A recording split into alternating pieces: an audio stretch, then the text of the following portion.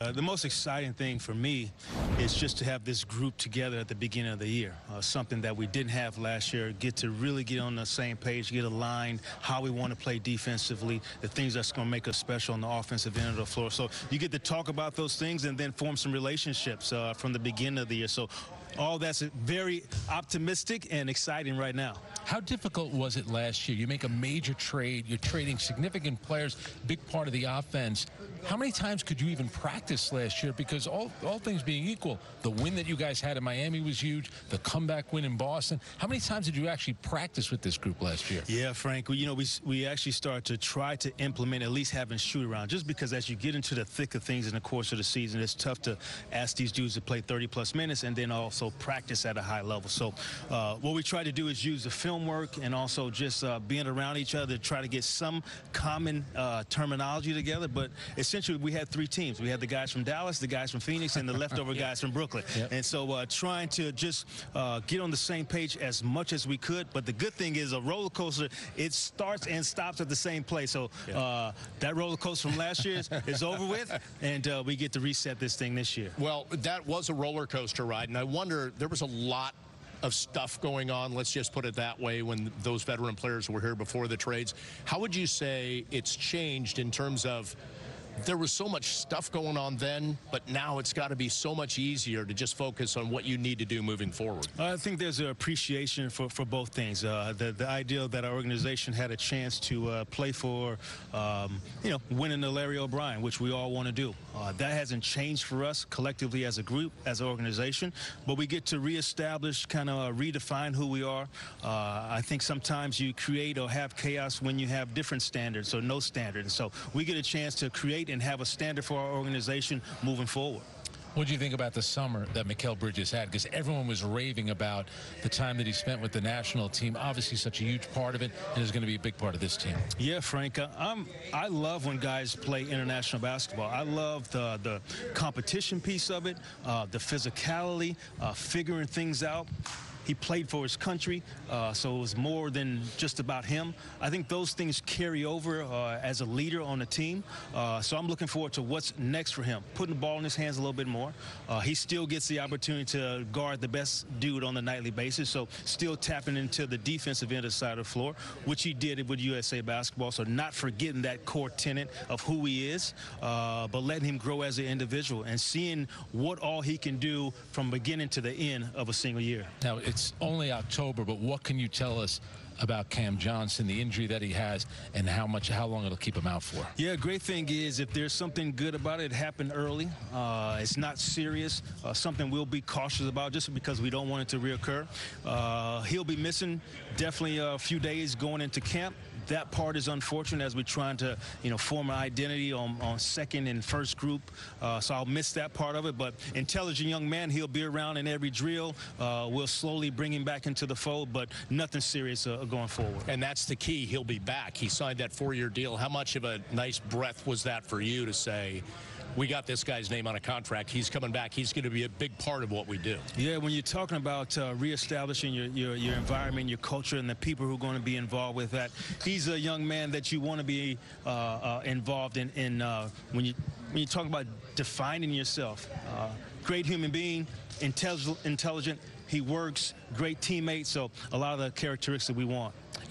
Ben Simmons has been talking a lot about what he hopes to do, and everyone's pulling for Ben Simmons, but that does reach a point. It has to happen out on the court. You look at the roster, he has accomplished really more than anybody else has from an individual standpoint. Do you believe, if healthy, he can get back to that level? That's the goal, Frank. It's to consistently play on a nightly basis, and we would love for him to get back to his all-star level.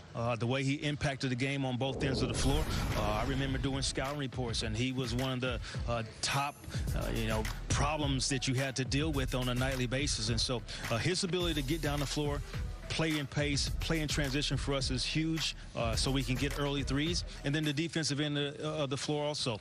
We didn't rebound the ball very well last year. We don't want to be in that deficit again this year, and he can help that. Is a bigger thing for you the free throw shooting as opposed to the three-point shooting? I look at guys like Giannis is this way. Shaq was that way as well.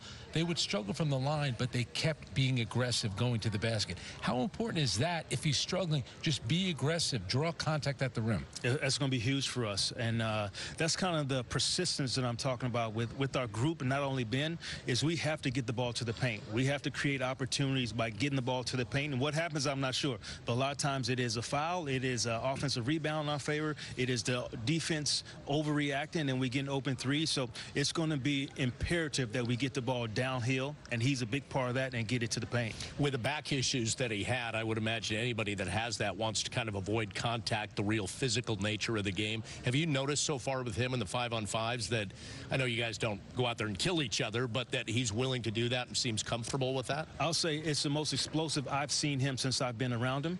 I think he's getting to the rim, getting there with force, doing it over and over again, which is great to see.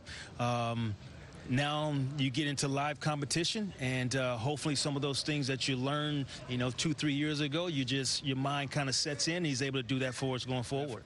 Nick Claxton last year was in the conversation for most improved, defensive player of the year. Clearly, every year gets better, adds something to his game. Please tell me that he's not adding three-point shooting to his game. You need guys that can dominate around the rim and can run the court. How about his growth over the last few years? It's amazing, Frank. All these guys want to shoot the basketball and shoot it from three, which is okay, but I think I'm a pretty simple dude. I want him shooting free throws. Yeah. And so making free throws. So that's the most imperative thing for us.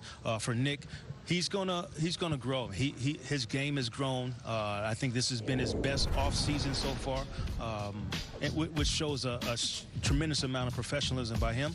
Hopefully he's in the conversation of some post-season awards because he plays so well for us. He did have a problem shooting free throws at times. He got better at it last year because he put some work in. Do you see that's the kind of guy he is, that works on every facet of the game and knows that he wants to be better at that facet as well? I think that's been the best part of seeing him, as we drafted him grow up, is being in position to recognize what his strengths are, but also his weaknesses, and acknowledging them and then working on them. And so at one point it was his body and his strength. Well, he's done that. He's got better. He's got bigger, got stronger. Now the piece of, can he shoot free throws? Can he be in at the game, the last 2 minutes of the game? So those things he's worked on, acknowledged them, and addressed them. Yeah, it's weird. In every line of work, the more experience you get, it's good for you. Except in your profession, they say recycled coach. It's the dumbest thing to say. You're more experienced. How much better of a coach are you today than when you had your first job with Orlando? Yeah, without a doubt. I mean, I'd say entirely different coach. The things that I really hone in on that I think are priorities, totally different than when I was a young kid coaching in Orlando. I wouldn't have given up that opportunity, though. All the things that I learned, how to work with my GM, how to work with the front office, the community, media, those things that I took on and changed, hopefully in a better way, a better light. But just like we ask players to get better in the offseason, I think we should ask coaches to year by year to get better also. I get to coach people like this on live TV with none other than Royce O'Neal. Huh? Y'all good. Yeah, we're doing great. Thank you. It's interesting because, again, relationships with players. How would you say your relationship has changed? People need to learn people and read people, and have you gotten better at that, I would assume? I think that becomes the number one priority as a coach, is for me to ask dudes to play extremely hard, for them to care about more than themselves. I have to model that, and the relationships, the communication, the co-design with these dudes, to be able to understand what they see and come with a answer together is huge in coaching. Yeah, and it seems like those Jacque Vaughn early timeouts, whether it's the beginning of the game or the start of the third quarter, that seems to me that's, yes, I don't like what's going on, but also, yeah, we'll have a relationship, but I need to hold you accountable. How about that? Without a doubt. And there'll be accountability and a standard that we'll live by. And I won't, that part I'm not going to diminish, and I'm not going to give up on. I think when you don't have total buy-in and you don't have a standard, then you have chaos. Yeah, you've played for some brilliant coaches on every level. Do you take a little bit from each of the guys that you played for? Without a doubt, Frank. And I just talked to my college coach probably a week ago, and he checked in on me. And so the conversations that I have, I play for some unbelievable people. I miss Coach Sloan, who started my career out as a professional playing. So a lot of the drills I go back and look at really you know, they came from my experiences, and fortunate to play for some high-level coaches. The theory of you need a star player or two to win a championship or get there, that's held by a lot of people. When you look at your team, you might not have named superstars. Ben Simmons been an all-star. Mikal Bridges played like one last year. Do you feel you have those guys, or they're budding on the roster somewhere? I think that's the great thing about this roster I'm looking forward to, is seeing who can take that next step. I think that's great for our organization to kind of figure out as we move forward. If we put more on Mikal, can he handle that? Can we put more on Cam Johnson? Can he handle that? Can Nick Claxton handle that? You know, Spencer, Dorian, Royce are 30-year-olds. Doesn't mean they can't get better and take another step at being more professional, being at an elite level condition-wise. So there's some growth to be had. That part I'm looking forward to in camp. You know, Miami knocked out both Boston and Milwaukee, both those teams in the last week. One added Damian Lillard. The Celtics got Drew Holiday. How about the moves that those two teams made? There's some tough starting fives there, and I think we've, you know, traditionally had a tough time with Boston. I think that occurs the same way. What'll be? It stays the same way. Their guard play is now elevated with the addition of Holiday.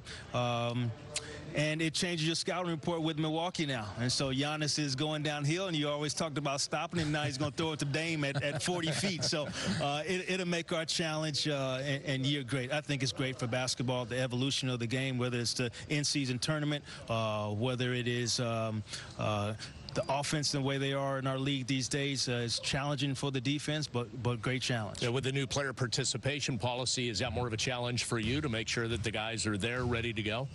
I think for me, I tell the guys I'm old school and new school. So my new school is, yes, I'm going to use analytics to make some decision making and things of that nature, but I'm old school too. I don't mind guys playing 82 games. I think there's something to that. I'll always look at taking care of the athlete, though, and so we won't put them in a position where they're taking years off their career, but a little old school, a little new school, Bob. And there's also, you know, you talk to some players, when they're on the road, they like playing the back-to-back because it makes for a shorter trip. They can get back home. When you played, did you feel the same way? And what do you feel about back-to-back? Because, you know, there has been some talk about maybe eliminating them completely. Yeah, it's going to be interesting. I do think there's something to playing 82 games. I do think there is something to, you know, having 3 and 5 nights. There is a, I don't know, kind of relentless mindset that you have to have that's formed in the NBA. I think it's good for guys to have adversity and be able to fight through it and get through it and see you can get to the other side. So I like the challenge of the back-to-backs. And I like the challenge of the 82-game schedule. He played for Jerry Sloan. Yeah. You can tell. you sense that, huh? I love the word relentless. That's Exactly. one you and I are going to keep an eye on all season long. Jacque, thanks so much for joining us. Absolute pleasure, Appreciate guys. it. Best of luck. Enjoy Vegas. Okay, we'll do.